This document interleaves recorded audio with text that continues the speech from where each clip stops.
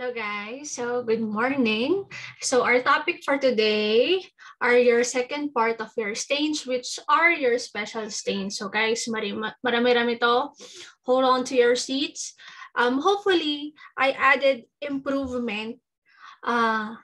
I presented this in such a way that hopefully better sa module natin, and I tried to group them together based on classification, guys. So, tingnan natin. So, we have a table, different tables of stains. So, guys, I elaborated each stain. So, kasi parang bitin yung explanation sa module eh. So, I want to add more in our discussion and group them according to this classification. Carbohydrates, muscle and bones, connective tissue, nervous tissue, lipids, tissue pigments, nucleic acids, and other stains. And so guys, naghalo na dito kung histology stains and histochemical stains and a little bit of immunohistological stains. So let's begin, guys, with your carbohydrates. So your carbohydrates, guys, especially your glycogen, yan, isa yan sa madalas na hinahanap sa mga blood cells natin, sa tissue natin, the presence of carbohydrates. And guys, carbohydrates could come in different form. So we have glycogen, so the storage form, we have glycoproteins, yan. Mamaya, meron tayong mga mucopolysaccharide. So, note the term mucopolysaccharide. So, these are still complex carbohydrates in different form. Ayun, marami silang, they are sulfated. Yan, marami silang sulfate. Itong mucopolysaccharide. And usually, their use is for ground substance. So, ground substance is your glue. Yung glue natin inside your intracellular tissue. This is your glue that forms that makes your intracellular environment. So glue siya. Okay, simulan natin. So ito yung mga common, guys, na carbohydrate stains. Okay, yung periodic shift. So, periodic shift stain. So, ba't siya naging periodic shift? So, may periodic acid and shift reagents, okay? So, this is non-specific for carbohydrates. However, ayun, pwede siyang glycogen, glycoprotein, okay? And it forms magenta or purple, reddish, purple or red, kumbaga, best carmine. So carmine, isn't it? It's from the cochineal dye, diba? Para galing sa mga insects ito that lives in a cactus. So nag-add tayo ng aluminum chloride para maging best carmine siya, okay? So mamaya meron tayong picrocarmine kasi ang inad sa kanya picric acid. So parang may iba't ibang halo, okay? Consistencies, different solutions that are formed once you mix different reagents together. And guys, this is the most reliable. It's selective and specific for only glycogen. Yan. So if you're going to choose a stain for glycogen, then choose best carmine. And it produces a beautiful bright red color. And guys, once you hear iodine, yan, it's really good for starch. Pag starch kasi, guys, it's the storage form of carbohydrates in plants.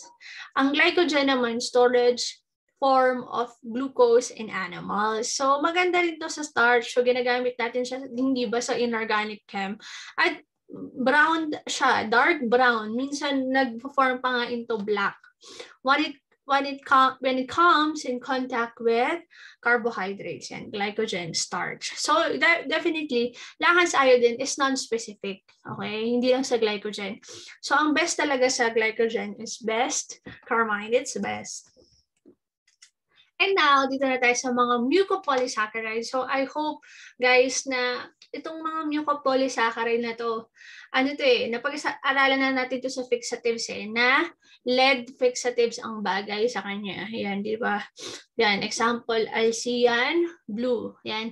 Pag mucopolysaccharides, guys, mag-lead fixatives tayo. So, mucopolysaccharides, guys, these are carbohydrates pero merong na-add sa kanila yung mga sulfates. Yan. So, ano ba itong mga mucopolysaccharides? Mga heparin, mucin, amyloid. So, these are mucopolysaccharides. And guys, amyloids, kung hindi ako nagkakamali, abnormal ang formation ng amyloid, okay? In cases of yung slow deterioration of memory, mga dementia, Alzheimer's, there is increased formation of amyloid. Yan. So when there is amyloid, it's a pathological, it's a sign that there is pathology, may sakit. So guys, these are the stains for your mucopolysaccharides. So first two, yan, except to, bakit may, okay, dapat sa baba to.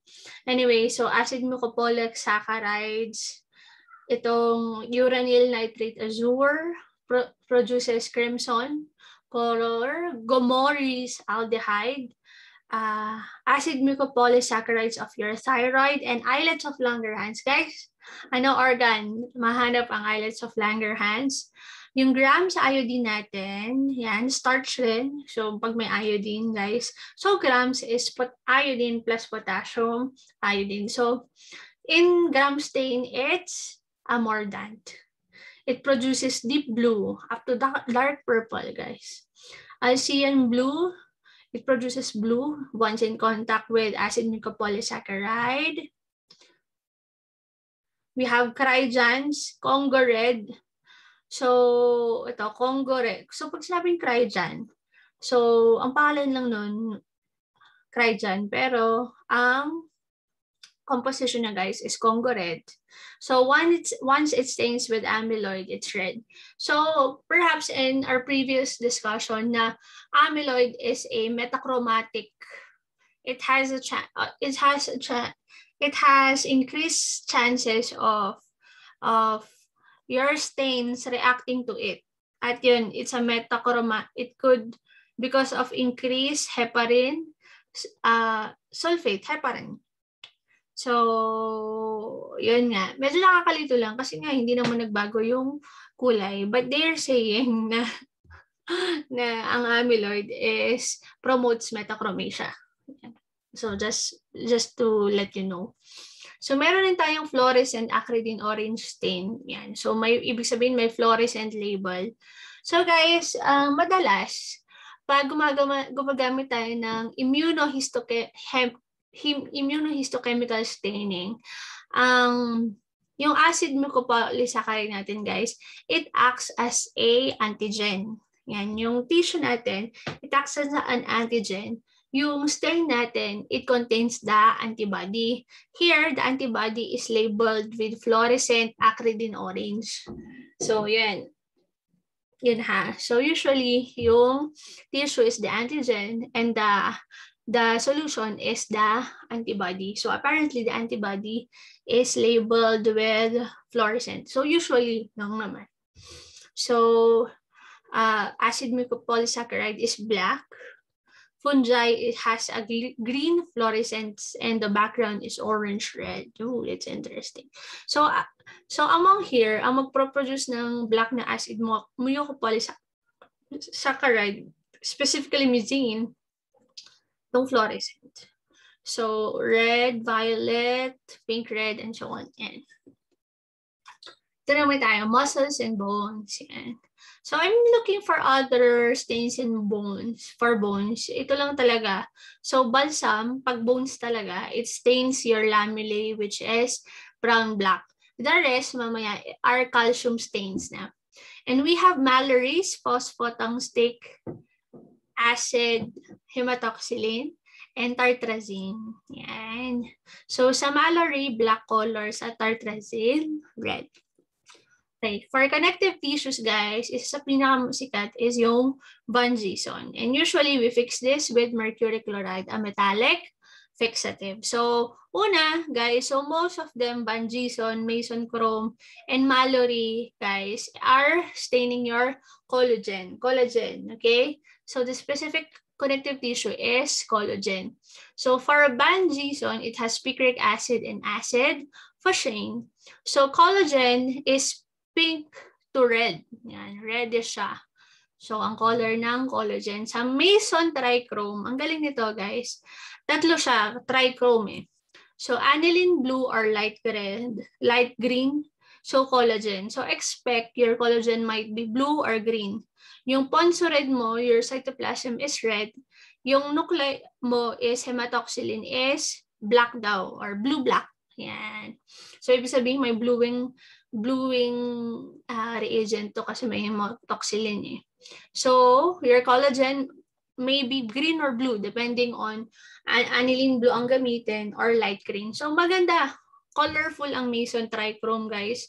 Kasi it's using 3 stains. Yan. And we also have, so magkaiba to Mallory's trichrome. It has aniline blue, acid fuchsin, and orange red. And collagen stains red. However, let's add elastic fiber is yellow. Okay. So also we have azocarmine. So this azocarmine has aniline blue. So it non-specific connective tissue details. Next. Ito naman, puro elastic fiber. So aside from yan, Mallory's trichrome, we have Weigert's. Hindi ba ito ay isang iron, hematoxylin. Yan. It's mordant spheric chloride. It produces dark blue elastic fiber. We have Tainzer una. So pag narinig nyo tong Tainzer una, guys, its content is ursine. Yan. Diba? This is for the lichens. Lichens pala or lichens. Lichens pala yun. So dark brown in color. So yung elastic fiber. Parang garter talaga yung itsura niya. Parang bacon. Okay. We have Kaijan, yan, Congo red is also for elastic fiber, not only for amyloid, it's also red. And we have silver impregnation, specifically Gomori's technique using ammoniacal silver. Hindi ba meron rin tayong methanamine silver? Pero focus tayo dito. So guys, your reticulum or reticular fiber or reticulin, guys, this is a network, guys. Hindi ba, guys, walang buto. Walang buto sa mga organs natin like liver, pancreas. And the question is, how does it have its form? Di ba? Paano siya nagkakaroon ng shape, ng form, ng structure? It's because of the reticulum or reticulin fiber, okay? And this fiber, guys, are argyrophilic, meaning they love silver. They have high affinity for silver. Yan. And once your reticulin fiber is impregnated with silver salts or ammoniacal silver, it will form a dark brown color or a black color, hindi ba? And it dark brown because of the silver oxide, production of the silver oxide. Okay. Next is nervous tissue na. So tapos na tayo sa connective. Now we're in nervous. So we have nasal bodies. Yan, ano may nasal bodies? Bodies ng neurons. So we have toluidine blue, methylene blue, and thionine. So deep blue to purple sa thionine. We have Bilskowski. Yan, huwag niyo kakalimutan yan. Bilskowski, guys, all around the neurons, axon, dendrines, neurofibrils, plaque nutrites, and tangles. It's black. And Bilskowski, guys, contains silver nitrate and ammoniacal silver. So class itong mga stains na to, black yung labas niya eh. Okay, and we have Cahals, which is gold sublimate. So this is a gold impregnation, okay, and it produces black color in a brown background for your astrocytes. So guys, hindi ba yung mga astrocytes? These are your phagocytes that are found in the in your CNS, in your central nervous systems, in your peripheral nervous system, astrocytes. So we also have Weigert PAL. Yan, PAL talaga yan. So Weigert, hematoxylin, lithium carbonate, potassium permanganate. It's for the myelin sheath. including osmium tetroxide. So class, itong osmium tetroxide is not only a fixative, but it's also a stain. And Sudan black. So guys, itong mga Sudan black, makikita nyo to na it's for fat staining. And I think guys, meron sphingomyelin ata, yung lipid portion ng myelin. Yan, so mga sphingomyelin. So, yun, it has fat. So Sudan black would actually stain it because this is an oil-soluble stain. Okay, halos black to lahat except to Weigert pal, blue, black, or dark blue. In picrocarmine, so carmine, so from your cochineal dye, picric acid, neuropathological, sorry, single L, black. Yan. Pati sa module nyo, neuropathological studies. Okay, next guys, lipid stains or lysochromes. So this stains your lipids. And so sabi niya, most sensitive lipid stain is Sudan black or Sudan black B. Yan, most sensitive lipid stains. So it could stain your phospholipid. And guys, so when you have your hema2, talagang sa leukemia, you will always encounter SBB, Sudan black blue yan. Blue, hindi niya matatakbuhan. We have most sensitive siya. It's a reliable stain for fats. We have Charlock R. It has Sudan 4. Ayan. So, Sudan 4 is a more updated version of Sudan 3. So, Sudan 3 mas luma yun and non-specific siya. So, Sudan 4 is good for staining triglycerides. So, ang glycogen storage form of carbohydrates. Triglycerides are the storage form of lipids. Yan. It's the most common lipid stain and it is red in color. Kaya Charlock R, okay, it's red. Sudan black, SBB. So, yan, in the SB19 na, we have oil red O. So, myelin sheet naman siya. Dapat doon ko pala siya nilagay. So, red or brilliant red, we have also osmic acid. Osmium tetroxide pa rin. Neuropathological studies for black. And we have Lorraine Smith. It has Nile blue sulfate. And for triglyceride or neutral lipid, pink. Fatty acid and cholesterol esters, light red. Parang parehong yung pink at saka light red. Anyway, ganun talaga. Okay. Next, guys, tissue pigment. So, apparently, guys, merong mga pigments sa tissue natin if there's pathology. Example nga, may mga example if you have sideroblastic anemia, yan, may mga accumulation of iron in hemosiderin, in siderotic granules, excess bilirubin or bile pigments. So, Pearl's Prussian blue at saka Turnbull's blue magka-partner. So, ang laman ng Pearl's Prussian, at mas common to, it has potassium ferrocyanide, while Turnbull's has potassium ferricyanide. And once they will react to hemosiderin or to iron in any form, the two will produce deep blue precipitation. Yung potassium ferrocyanide, yung product niya magiging, yung deep blue precipitate is a ferric ferrocyanide. And nilagyan ko ng R dito para clue ko. There was a reduction happening. Yan, nadagdagan siya ng electrons. Yan, reduction. And here, ferricyanide siya. So, nag-oxidize siya. So, naging ferrous, ferricyanide, yung product. The deep blue precipitate. Okay? And guys, we have melons. Kung hindi ako nagkakamali itong melons na to, ginagamit rin to sa clinical microscopy, guys, in detecting bilirubin content. So, its color is yellow to green and stains. Yan. Iodine na rin pala siya. So, green. What else, guys? We also have melanin. Yan, hindi ba? Mahalaga ang melanin in diagnosing cancers, ganyan. So, 5% silver nitrate ang Mason Fontana. So, silver nitrate, guys, pag nakita nyo na itong silver nitrate content, black to. Okay? So, your melanin and argentaphine cells. So, argentaphine cells is in the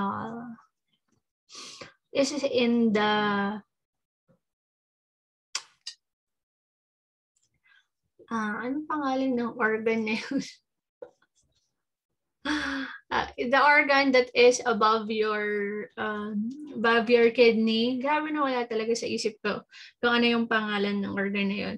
So, yan. So, it produces adrenal. Naalala ko lang yung mga parts. Adrenal cortex, adrenal medulla, adrenal gland. Ayan, adrenal gland. So, adrenal gland, guys, has your argentophin cells. Yan. It could be stained black. So, we also have von Cosa. So, this is for calcium. Yan, huwag niyo kakalimutan. Madalas, nababasa ko to sa mga board exam practice questions ko. And also, calcium is alizarin red S. And guys, yun nga, ginagamit nila tong von Cosa and alizarin red for staining the bone. Because nga, calcium eh. But yun, yung dinaskas ko is balsam. Next, guys, nucleic acid. So, when we say, dapat mali ako dito eh, hindi lang nucleic acid to eh. These are also amino acids. Okay? So, yung content nitong table na to, amino acid. Like ito, arginine, cysteine. Histone is a protein, protamine. Okay. So, fast green, it stains your nuclear green. We have peracetic acid with Alcian blue. We have blue-green. We have Sakaguchi. Yan, arginine. Kung naalala ko, kung tama ako guys, Sakaguchi is performed also in clinical microscopy. Yan, arginine. It's an amino acid. Clinical chemistry siguro. It produces orange-red. We have fulgen stain. Yan, it is most reliable for DNA. Ginagamit to sa ano eh, sa hematology, fulgen stain. DNA is magenta. The background is green. Saan ba to? Ano na bang inclusion yon? Yon, paki-search if there is the precipitation of DNA. Yan, fulgen stain ang ginagamit. We also have methyl green pyronine. Please paki-double check. I think it's pyronine. DNA is green and pink to red. We have fluorochrome, acridine, orange stain. DNA has a green fluorescence and brick red. So parang pareho sila. So may fluorochrome lang to. So may fluorescent labeled antibody. We have fluorochromes. We have FITC, Dancil. So these are your labels. Lysamine, antigen-antibody reaction, fluorescence. So your antigen are usually your nucleic acid, your antibody are your itong mga to. And guys, malapit na tayo matapos. So benzidine sa hemoglobin, it's blue-green. So lumang way to, benzidine is an old way of examining occult blood sa parasitology, blue-green. So, benzidine is actually carcinogenic, kaya hindi na masyadong ginagamit. We have crystal violet. So, this is a metachromatic stain for amyloid. We have, however, since blood to, platelet produces violet in color. We have Giemsa and methyl violet for differentiating your eosinophil, basophil. We have methylene blue, stains your plasma cells. So guys, hindi ko nilagyan ng result kasi wala akong mahanap na reliable reference. Ayan. At iba-iba kasi, hindi ba, ang color. Next, Orsine method. So Orsine, yon yung from lichens. Yan, it stains, ito, kakaiba, the antigen for hepatitis B. Hepatitis B surface antigen, letter S eh. So pag letter E, an envelope antigen. So since it's S, so it's a surface antigen and it produces brown-black color. So pag we have spirochetes, so these are bacteria which has a morphological shape na spiral. So example, Treponema pallidum, yan, mga spirochete yun. We have Levaditis and Wartin stari. Yan, nababasa ko rin yan sa mga review questions ko. For Mycobacterium endocardia, so these are acid pass bacteria. We have Wade fit, technique produces red color. Malachite. So for helmet eggs, ginagamit sa catocats. So yung cellophane guys, binababad sa malachite green with glycerol and for bacterial spores. So ano ba yung mga helminths natin? Ascaris, trichuris, hookworm, yan, marami. We have congored axis cylinders of embryo. Parang di ba? We have kahans, congored rin ba yun? Ipaki-double check ka. Parang maraming lumabas na congored eh. So, I was searching ano ba yung axis cylinders of embryo. So, these axis cylinders are your technical terms for the parts of embryo. Basically, buong katawan naman ng embryo is from the axis cylinders. And guys, picric acid also are stains. Nilagay ko dito. Kaso wala ko rin mahanap na reference kung anong indication niya. So, it's your picric acid. Napaka all around ng picric acid. We have a fixative, di ba? Yung mga Bowens, yung Brazil. And it's also a stain. Also, your osmium tetroxide. Wow. So guys, that's it for today. Thank you for listening. Bye. So I'm leaving a PDF handout sa baba. I'll see you again. Bye-bye.